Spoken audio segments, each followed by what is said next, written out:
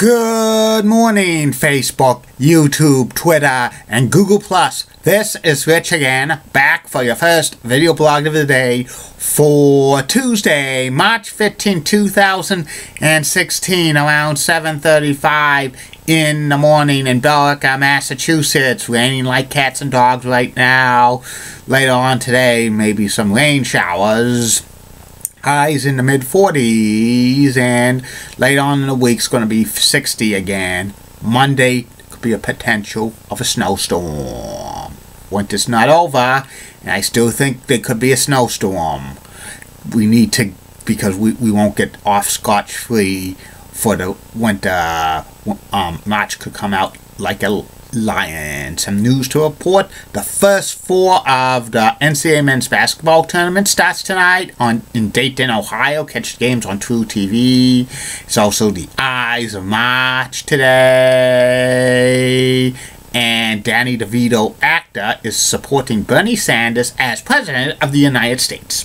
And that's about it on the news.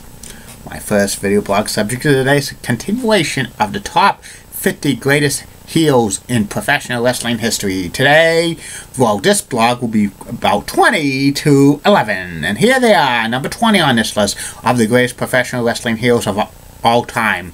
Michael P.S. Hayes, the leader of the Fabulous Freebirds. Michael P.S. Hayes was a awesome heel. He was a good talker, a decent wrestler. He blinded the Junkyard Dog with shaving cream in 1980 and eventually had a long-running feud with the Von Erich family, and he was an underrated heel announcer in the UWF and WCW. Going into the Hall of Fame this year for the WWE as part of the Fabulous Freebirds. Number 19 on this list of the greatest professional wrestling heels of all time, The Outsiders. Scott Hall and Kevin Nash, part of the NWO. The Outsiders won many WCW World Tag Team Championships. They just beat up on wrestlers. And Kevin Nash's famous quote was, "Too sweet!" And then number 19. Number 18 on this list of the greatest professional wrestling heels of all time, Greg the Hammer Valentine. Greg was a second-generation wrestler. His father, Johnny Valentine, was an awesome wrestler in the 1950s and 60s.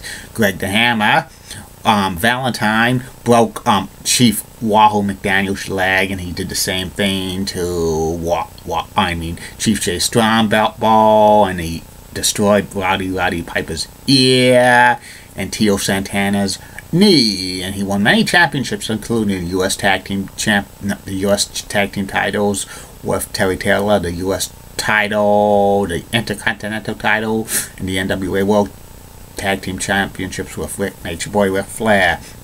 2004 WWE Hall of Famer.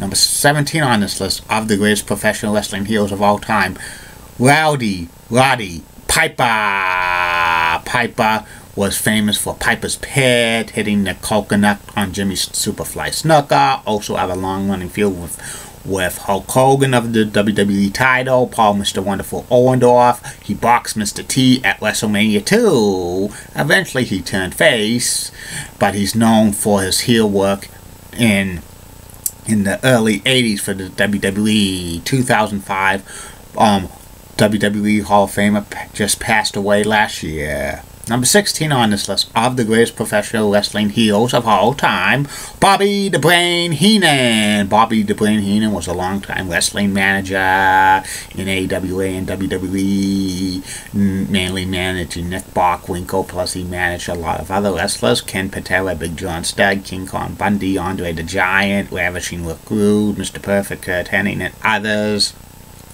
He was nicknamed the Weasel, and he also got involved in many matches, which eventually were Weasel Suit matches. 2004 WWE Hall of Famer, and Bobby the Brain Heenan still hanging in it there, despite having bouts of cancer, which made him a shell of his former self. It's real sad to see what cancer could do to a person, and it hit Bobby the Brain Heenan hard, but he still goes out there and goes to conventions, but the sight of him is just so sad.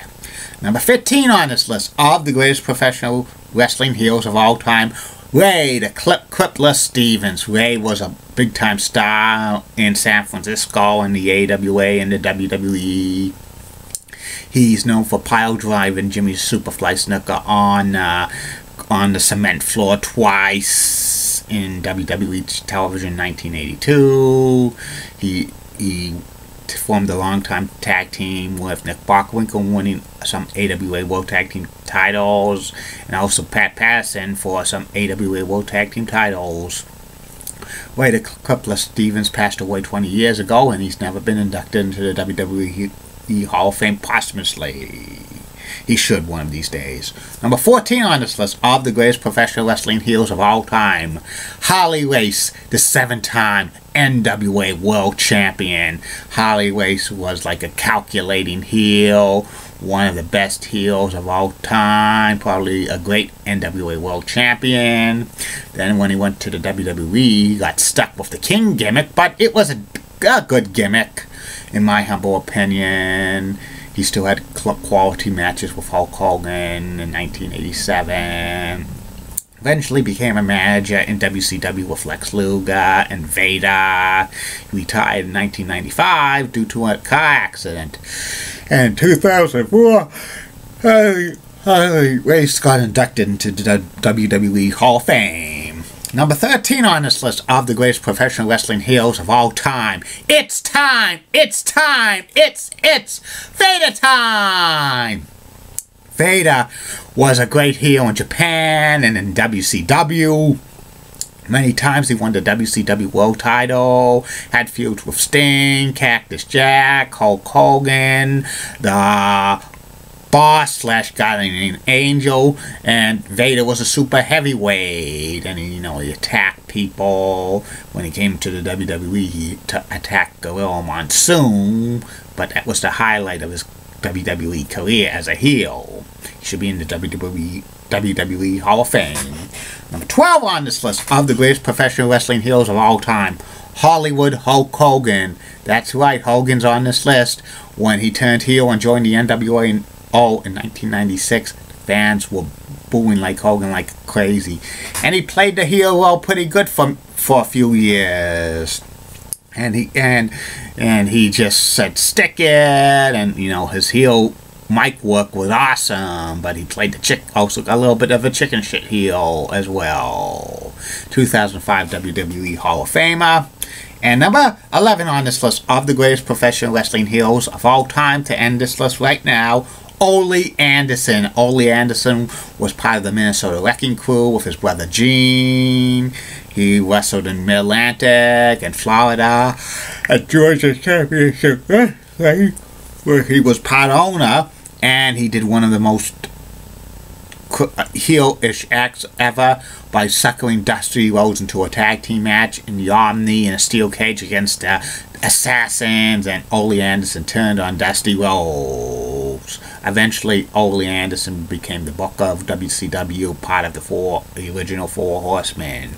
He'll never go into the WWE Hall of Fame because he does not like Vince McMahon. And that's about it on this. I'll be back in a few minutes for number 10 through number 1, and the third and final video blog of the night will be about Joe Gibbs. Keep calm, everybody! I'm a Julie Bennett guy. Molly Osborne of WCCO rocks and has nice legs. Elizabeth That's so stunning. She's the best. Amy Swenzy rocks, and in the words of Sean Lucia, get out. 7 more days. Facebook, YouTube, Twitter, and Google+.